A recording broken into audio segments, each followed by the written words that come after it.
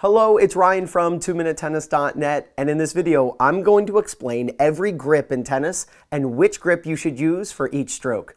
Please consider subscribing and hitting that notification bell. Even share this video with a friend, as those are the best ways to support this channel. So excited to make this video for you today, and I'm just going to talk to you about how to hold the racket, right? There are different grips for different shots. So I want to first explain to you the hand, and you'll see these spots in my hand right now. I'm going to explain these spots, I'm going to explain the bevels on the racket, and then we'll go over each grip. So let's first talk about your hand.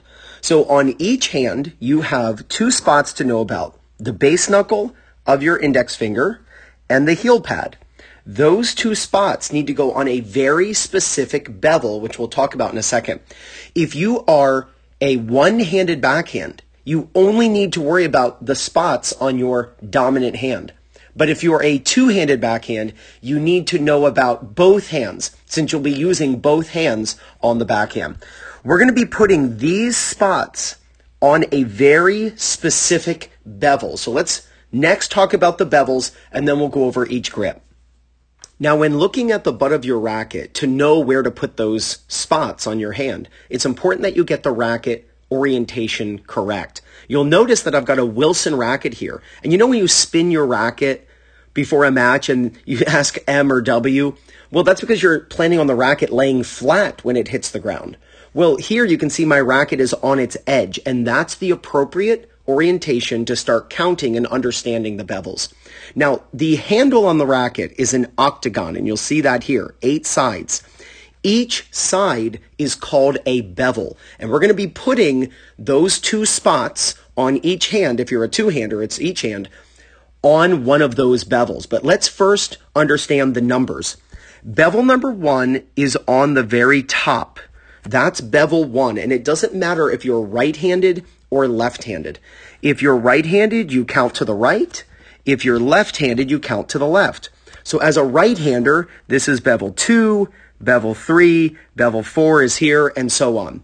As a lefty, bevel 1 again is on top. Bevel 2, let me redo that one so it's right in the middle. There you go. Bevel 2, bevel 3, bevel 4, and so on. And for context, as a lefty, this is bevel 8, right? It goes all the way around.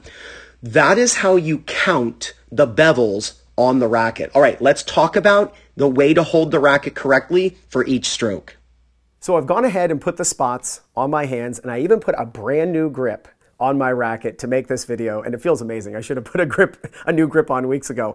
Make sure you're putting new grips on your racket. You'll feel a lot more control over the racket at contact. It won't slip in your hand. It feels great. So let's talk about each grip that you're going to use for your strokes. Let's talk about the forehand. So on the forehand, I'm going to count as a righty here. As a forehand, you're going to count from bevels. Remember, bevel 1 is on top. Then 2, we're going to be using either bevel 3, 4, or 5 for the forehand. And so bevel number 3 is the Eastern forehand grip, and that's what Roger Federer uses. Bevel number 4, the slanted 45-degree angle bevel. Each bevel is 45 degrees, different than the previous bevel. 45 times 8 is 360. So this is bevel number 4. Think of Novak Djokovic hitting a forehand. And then the very bottom bevel is bevel number 5, and that's the full Western. Think Jack Sock. And so all you do to hold any of those grips is just take these two spots, and if you want the Federer grip, put it on bevel 3, which is the very side. That's bevel 3.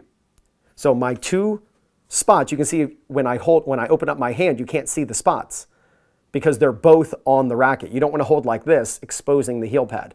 So you want the heel pad and the knuckle on the same bevel for the forehand, and bevel number 3 is the Eastern forehand grip. And then here is the semi-Western. So that's the Novak Djokovic grip. By the way, when Federer and Djokovic hit forehands, their hand position is different, more than the racket. So let me explain that. So when Federer hits a forehand, his palm is facing where he wants the ball to go. When Novak hits a forehand, remember each bevel is 45 degrees different.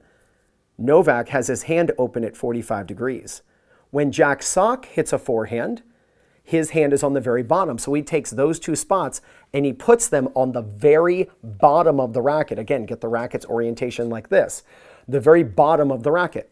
That is a full Western grip. So when Federer hits a forehand, his palm looks like this. when Djokovic hits a forehand, his palm looks like this.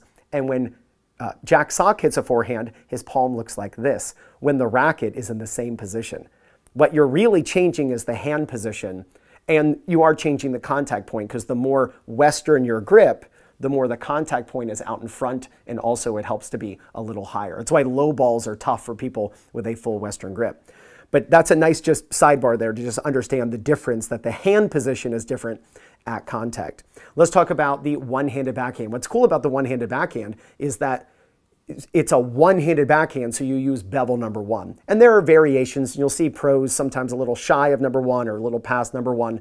But let me just give you the basic grip for a one-handed backhand. You're going to take these two spots, and it doesn't matter if you're left-handed or right-handed. This works for you. This is bevel number 1, and you're going to take those two spots and place them on the very top. So we're talking about where the hand is facing at contact. With a backhand, your palm is facing down when the racket is on its edge. Your palm is facing down.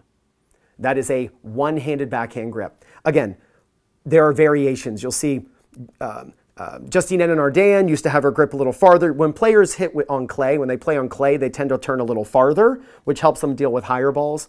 And you'll see like Wawrinka, he's a little shy of that. So I can just say that you're going to have to work on it and experiment, but just start with that where your hand is on the very top in bevel number 1. When it comes to the two-hander, it's going to get a little complicated, but I'll see how well I can explain this. So as a two-hander, you have to use two grips.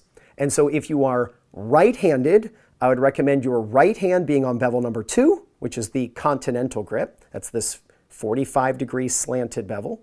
And then with your top hand, your left hand, as a right-hander, put it on either bevel 7 or bevel 6.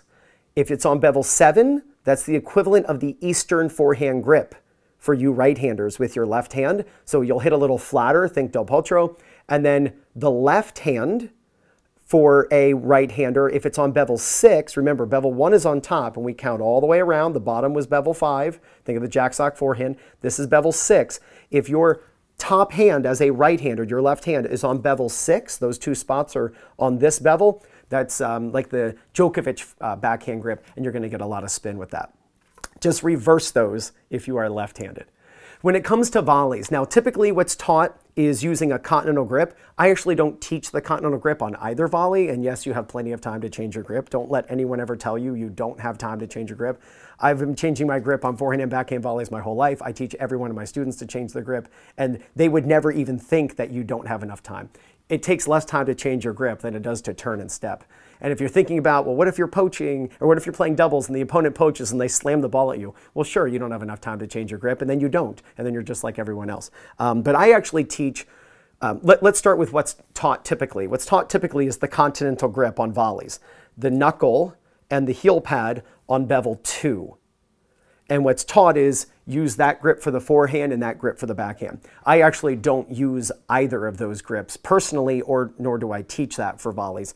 I actually teach slightly to the right of that if you're right-handed as a forehand and for a forehand volley, and slightly to the left of that for a backhand. It actually hits a much flatter volley. You can still put spin on the ball, and you have plenty of time to do that while the ball is on its way to you. But I actually teach slightly to the side, and I use slightly to the side on each one. I don't use a Continental grip, and it produces a much flatter volley. Try that. I think you'll notice a big difference in the volley if you're struggling using the Continental grip on your volleys.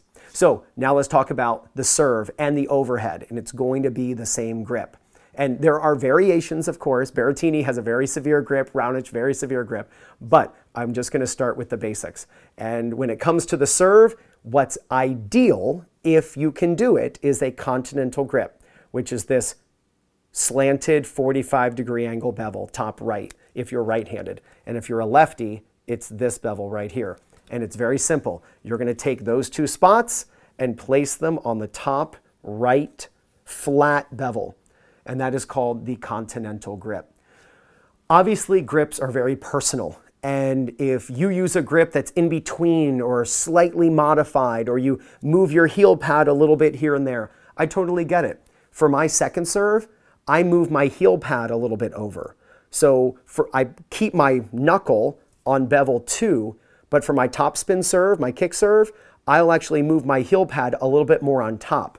So I take my hand from here for a first serve and I go like this, not that far, but like that for a second serve. And just by moving it over slightly, I feel like it helps affect the racket face a little more so I can put more spin on the ball.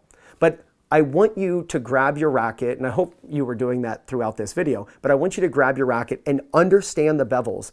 Maybe even put 2 spots on your hand and understand the spots and how the racket should be placed in your hand. If you start holding the racket correctly, there's no doubt you're going to gain confidence, win more matches, and play much better tennis. This is Ryan Reedy from 2MinuteTennis.net. You got this.